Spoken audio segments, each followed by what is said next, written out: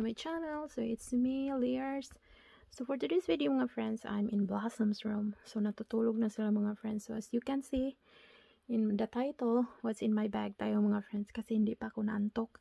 So tomorrow we're going to travel, or we're going to have a quick trip to other, I guess, 2 cities from our city. Kasi manood kami ng air show mga friends. And then, dadalhin na lang namin yung camper para makasave kami with the hotel. So, pakita ko sa inyo what's in my bag mga friends if nagta-travel ako or nag-out of town. So, inside mga friends, meron akong organizer dyan. Maliit lang to siya mga friends. Ayan. And this one here, pwede nyo siyang hatakin. Hatakin. Pwede nyo siyang attach dyan. But me, no need. So, ayan. I love this organizer mga friends. Kasi maliit lang siya, tamang-tama lang yung ano mo. So ayan. And then pag binitbit mo, hindi magka scattered yung mga gamit mo inside. So this is a good thing if you have organizer. Ang gusto ko actually is yung malaki na organizer, but seems like I can't find a bigger like fit in this bag, because this bag of mine is the big one, because this is the GM. This is the GM size of the Neverfull. Parang medyo nagsisi ako na bakit GM yung kinuha ko, kasi medyo malaki talaga siya. Yung inisip ko kasi nung kinuha ko to is kunti lang ang diferensya niya sa pagbili ko. So sabi ko dito na lang ako sa malaki. But it's okay. I'm happy with this bag. Ginagamit ko lang talaga ito mga friends pag nagta-travel kami or out of town. So yan. And then, ayan. That's the organizer.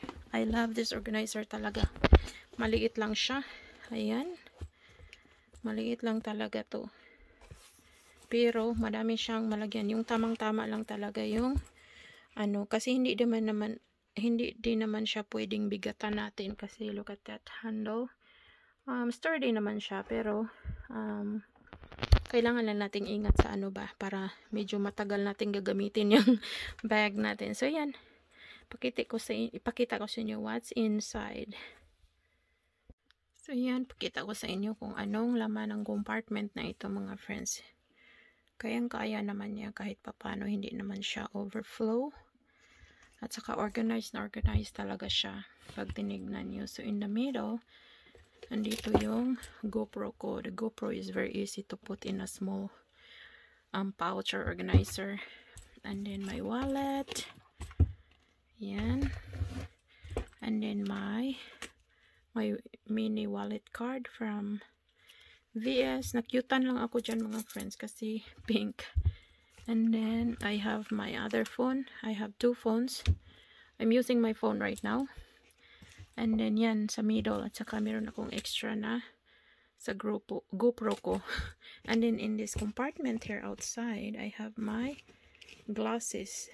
I'm not always using my glasses mga friends, para hindi masana yung eyes ko. That is just a prescription anyway. And then I have 1 clip. And then let's go back here in the tiny compartments of our organizer. So this one is my house key.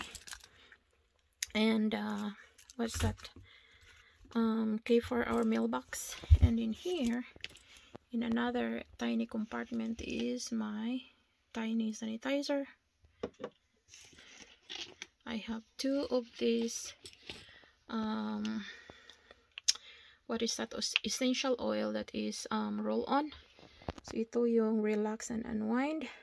Lagi ko ito yung dinadala everywhere I go. And then this one is for headache.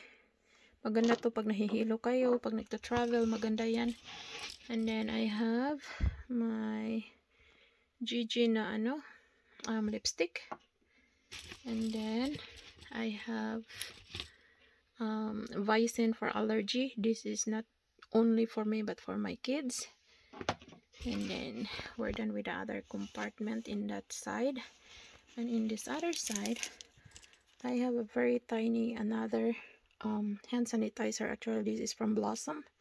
I put it in my bag kasi maliit siya. I have a tiny Crabtree and Evelina hand lotion. And then lagi akong may dala dito na ganito mga friends. Pepto Bismol pag masama yung pakiramdam nyo sa tiyan, masakit yung tiyan nyo. So I'm always putting that. And then in this is my most favorite lipstick mga friends of all time. Kahit nag-grocery, nagli-lipstick ako nito. Ito yung Maybelline na Super Stay Matte Ink. The next day, andyan pa yung lipstick. Andyan pa rin sa lips niyo. Unless you're gonna wipe it with, what is that called? With water or tissue.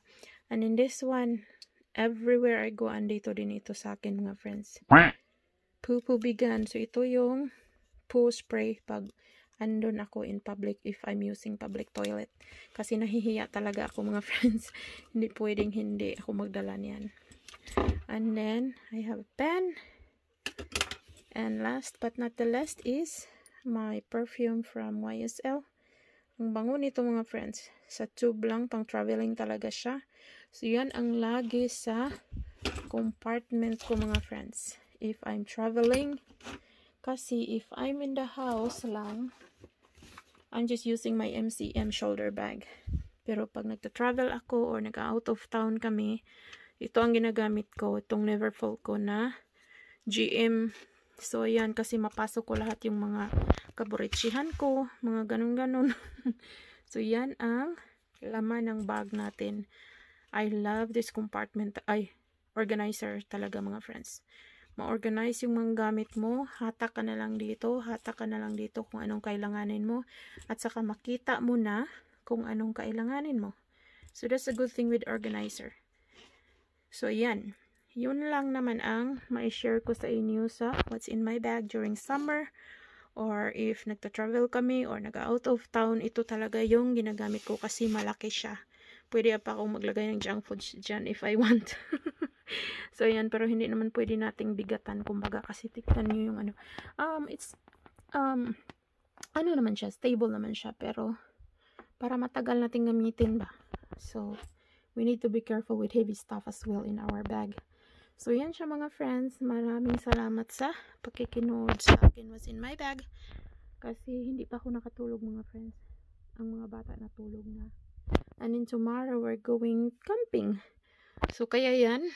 And then, actually, it's not really a camping but we're gonna watch an air show. So, ayan, mag-out of town kami. Pero dala namin yung camper para hindi na kami mag-rent ng hotel. Makasave kami ng malaki. So, yun lang.